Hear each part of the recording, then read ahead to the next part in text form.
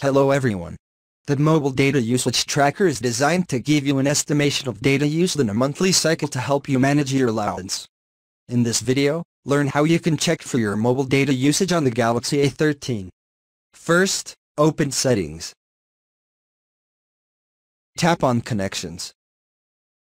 Tap on Data Usage. Here, the amount of mobile data you have used will be displayed. By default, your data usage will be tracked from the start to the end of the month before being reset.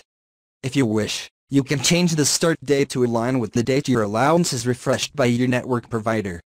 Tap Billing Cycle and Data Warning.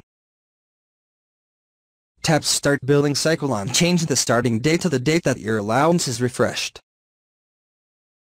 Once you've set a new start date, tap on Set. For your billing cycle, it can take up to a month to begin reflecting your data usage more accurately depending on your billing date.